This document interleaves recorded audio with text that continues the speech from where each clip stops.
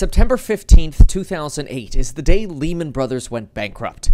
It was not deemed too big to fail, and instead, it failed, and contributed to the implosion of financial markets that deepened the recession of 2008 and ended up leading to the Great Financial Crisis as the mortgage market melted down.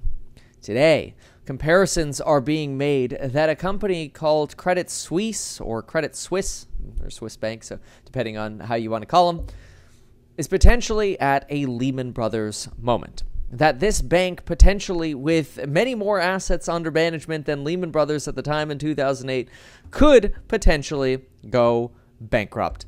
And if it goes bankrupt, it could be even more impactful than the bankruptcy of Lehman Brothers. So if you remember people leaving their offices with boxes because their company went bankrupt in Manhattan, that might happen again.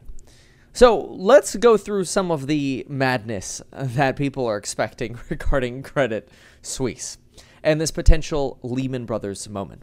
This is a bank, by the way, that for years, if not potentially decades, has been involved in scandals and potentially misleading their clients, their wealth management clients, their investors, about the safety of particular products they were investing in, especially bond portfolios, which have absolutely been obliterated in recent months. That's because most bond portfolios are down 40%, and some bond portfolios are down 50 to 80%. And Credit Suisse is really no exception here.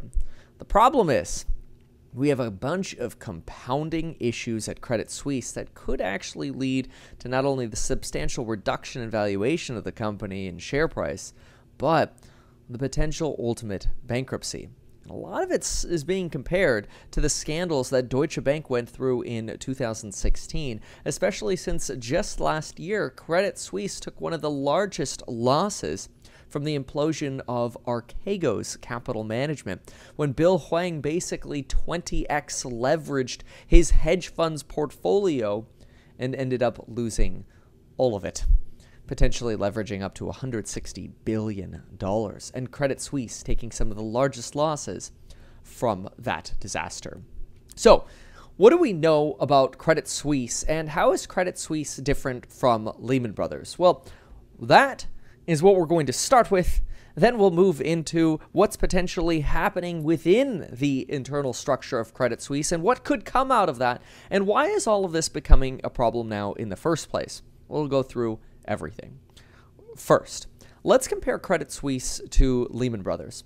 One thing that's important to remember is that Lehman Brothers, this is probably the most important aspect, is Lehman Brothers had over $600 billion worth of credit default swaps. And even though that sounds really fancy, the way I want you to think about that is if you have $1 of real estate, think about a credit default swap as representing about $10 of real estate. So if your $1 doubles, you double $10. Instead of having an extra $1, you would actually have an extra $10. That's the power of leverage via a credit default swap, which is a derivative. Think about it kind of like trading weekly call options, okay, for those of you option traders. Or think about it like going to the roulette table and picking a number, all right? So that's a credit default swap. It works great when you're winning and you're hitting the right number. It works really poorly when things are collapsing. And that's what happened with the Great Financial Crisis, is the real estate market, the underlying fundamentals of the real estate market collapsed. That's because people had been buying homes with no income, no job, no assets, known as ninja loans. People were coaxed into short-term variable rate loans that started with interest rates at -% rates or potentially 0% teaser rates that adjusted within 6 months to market rates, which were like 5 or 6%. And many people couldn't afford their payments, they couldn't refinance their homes as they were promised, so they let homes go into foreclosure, which led to the collapse in valuations of real estate products and real estate portfolios. And when real estate came down 40%, all of a sudden that $1, which was actually $10, became more like, a $6 loss because of that leverage aspect, potentially an infinite loss. or a complete loss, I should say, rather than an infinite loss, a complete loss of those credit default swap contracts as the entire real estate market melted down. And what you ended up with is companies like Lehman Brothers going completely bankrupt and massive losses at other companies like Goldman Sachs or AIG as well, some of which, of course, were bailed out, unlike Lehman Brothers. But how is today different from this Lehman Brothers moment? Well, on one hand, it's very different in that the crisis we're seeing right now is not one based on real estate valuations plummeting. Even though the real estate market is starting to turn down, we're not seeing the insane leverage in the banking and financial system anymore when it comes to credit default swaps related to real estate. However, we are seeing leverage related to bonds. And because the bond market has been getting decimated, we've seen substantial losses at banks because of the bond market. Certainly nowhere near as extreme as what we saw during the Great Financial Crisis because of real estate credit default swaps becoming worthless. But still substantial losses. And substantial losses are one of the reasons why the CEO of Credit Suisse, who was actually just appointed back in July to sort of manage a takeover for Credit Suisse, or sort of a restructuring, we should say.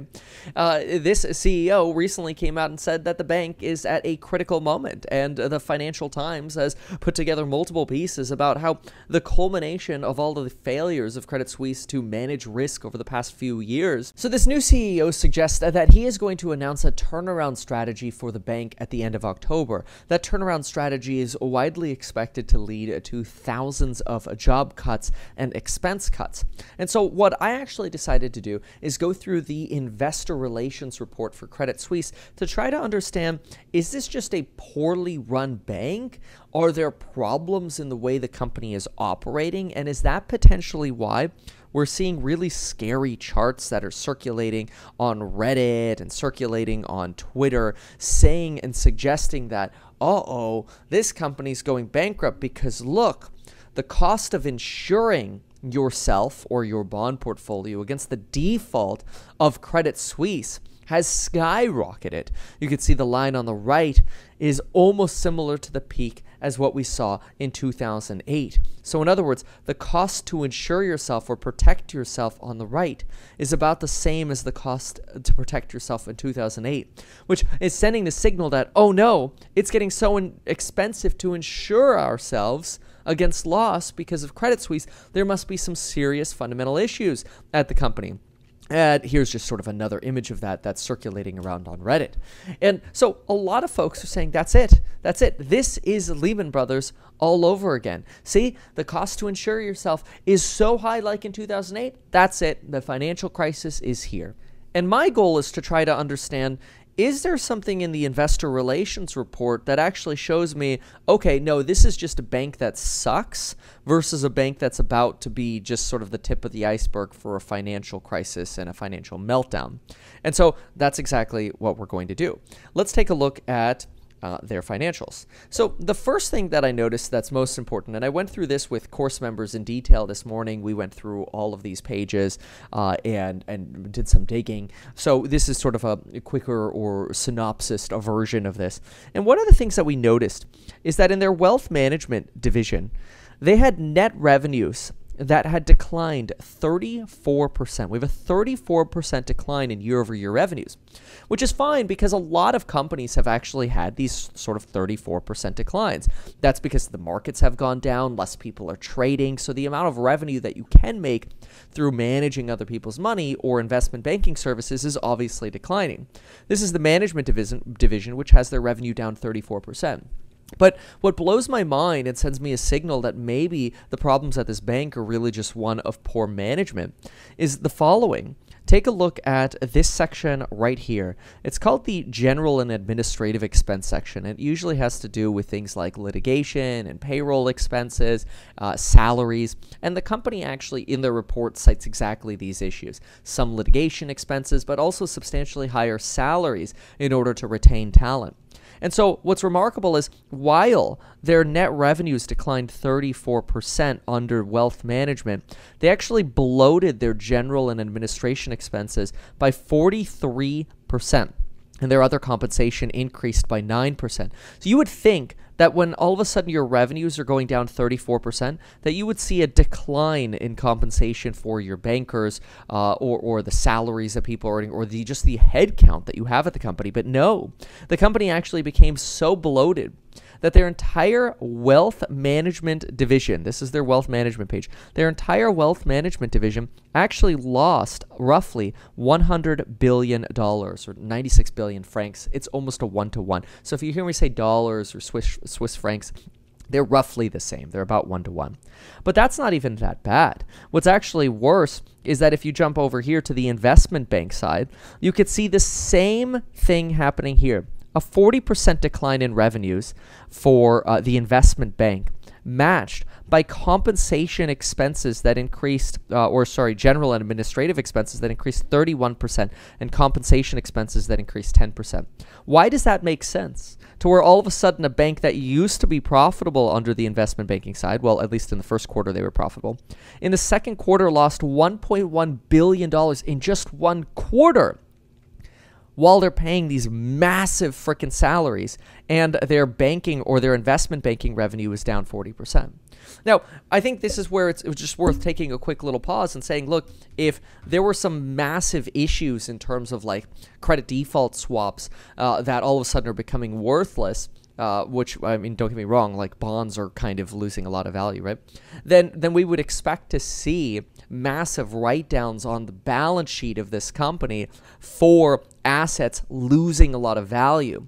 But what actually seems to be happening here is their clients, their customers are losing a lot of money, and therefore their revenues are declining in wealth management and investment banking, while at the same time they're spending more money on people. So far what I'm seeing in this report is actually not something that makes me think that, this is a company that's losing a lot of money to bad investments. It's actually a company that just sucks at being a business.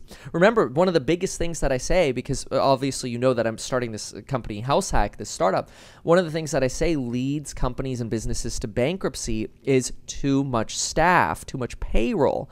And how are you losing 30 to 40% in revenue but growing your staff and bloating your staff? That seems illogical, right? And you could see here sort of one of their disclaimer, primarily due to headcount growth investments is one of the reasons they're seeing this substantial sort of move in expenses. But on top of that, they're seeing their clients, or in my opinion, we're seeing their clients getting pissed off. And so you actually see about $2 billion in outflows of customer deposits. So you're seeing people leave the bank. Now, I wouldn't go as far as calling this like a run on the bank. I would just say that people are pissed off probably because Credit Suisse is losing them money. And at the same time, they're having to refinance their debt at a higher interest rate. And you could see that here because they're paying off old debt and refinancing new, which rates are obviously higher. So let's just briefly try to reconcile some of what's going on. So you have losses at the company because of bad risk management, right? So not only did you lose money on Archegos, but you lost money through other scandals and litigation. So you have expensive scandals and litigation. So we can, maybe what we'll do is we'll even write these down just so we can look at this nice and cleanly together here. So we have scandals and risk failures, right? That would be like Archegos. That's the first thing, and that's very expensive. Then they have more employees, right? That's more expense. And at the same time, revenue is going down. This isn't a sign to me of like a systemic crisis so far in the financial system. It's a sign that this bank sucks, right? Now, their losses are leading to withdrawals, right? That also makes sense. Like if you're using them for investment management services and banking services, but then they lose you a lot of money because they parked you into bonds that they thought were safe, like UK gilts, and then all of a sudden they lose 50% in value, well, you might be a little pissed. So you're seeing scandals and risk failure, more employees, more expense, revenue going down, losses leading to withdrawals. At the same time as all of this, you're having to refinance debt that you have, whoopsies, at a higher interest rate. And the issue, again, with refinancing at a higher interest rate is you end up having higher interest expenses.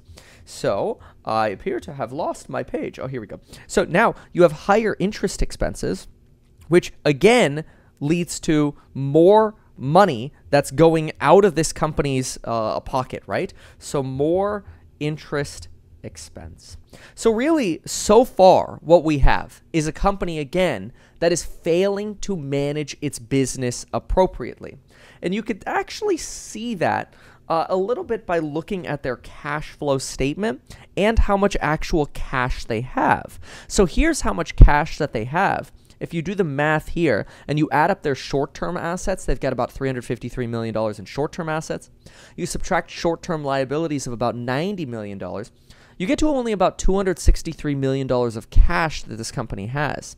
$263 million of cash, when you jump on over to the cash flow statement, you kind of start seeing, we are losing $1.8 billion a quarter right now because we suck at operating our company, and that includes interest expense, right? So we're spending $1.8 billion in expenses, but we only have just under $300 million available. And on top of that, when we consider our operating, investing, and financing activities, we actually just eradicated about $5.3 billion of cash available. We are out of money at this bank. So not only are we sucking, but we're straight up out of cash at this bank. Now, I don't profess to know absolutely everything about this bank, but just by actually looking at the financials rather than just relying on people ranting on Twitter about how things look like 2008, and clearly this is a sign that the end of the world is coming and this collapse spells the beginning of a great financial crisis 2.0, rather than just believe that headline nonsense, which, there's headline and then there's detail. I'm a detail person, okay? If you're a headline person, sorry, you're probably going to have some crazy emotions, but, I think by now we should learn that headlines are sensational, details are what matters. When we actually look at this company, we go, wait a minute, it's no surprise that the company is potentially going to lay off 5,000 workers. I did some quick math, and I think that in order for them to just go back to break even, they actually need to cut more jobs. They need to cut maybe between 7,500 to 10,000 jobs. That would be about that'd be about 15 to 20% of their workforce of about 51,000 individuals worldwide. So this fear that this is the Titanic, and just the beginning of a fleet of crashes, I think is a little overblown. I could see, though, why people are freaking out, because they're looking at a bank that just straight up sucks. And it sends these signals that maybe there's a larger underlying issue in our economy. But to me, again, this is all being created or being exposed. Like, the bad management of this bank is being exposed because the Federal Reserve is hiking rates extremely aggressively, which is making their interest debt more expensive and is devaluing the bonds of their customers. Their customers are leaving and losing money. The company has too many employees. And it all points back to the Fed. The glory days are over, as the Fed basically is telling us. The Fed's saying, look, the glory days are over. Stop spending money. Tighten your belt. And if you're a bad company, the market's just going to eat you up. The market is going to make you go bankrupt. Unfortunately, this company has seen their market capitalization fall somewhere around 70%. Their stock has just plummeted over the last year. And when you look at their market cap, they've got about a $10 billion market cap. They're trying to raise $8 billion. The only way they could really do that is selling off assets. So now they're thinking about selling off like their trading unit and their Brazil unit, which are massive money-losing units anyway. And then if they do end up selling those off, they're still going to have to potentially raise $4 billion from markets. But if you remember, when you, like, right now, today, we are in a relative, what I would say, liquidity crunch or crisis globally, where there's not a lot of cash to support these sort of bank financing or company financing activities, where the company goes, hey, we're just going to issue $4 billion of new stock. And so what ends up happening is, much like APE, you end up saying, hey, we're going to dilute shareholders a lot. Well, then what happens to the stock? Well, the stock ends up losing 60% of its value in 6 months, or actually less than 6 months, in like 2 months, just like APE did, which is what I warned. The reason I warned that the stock ticker symbol APE would likely fall substantially is because when companies try to dilute their shareholders, in a liquidity crisis where people are like, we don't have enough cash, right? We're getting gobbled up in the market. Everybody's wealth is going down. We don't have money to keep supporting the liquidity needs of this company. Then what happens is you end up getting selling pressure that is actually more impactful than it should be because there just aren't enough buyers available at discounted prices.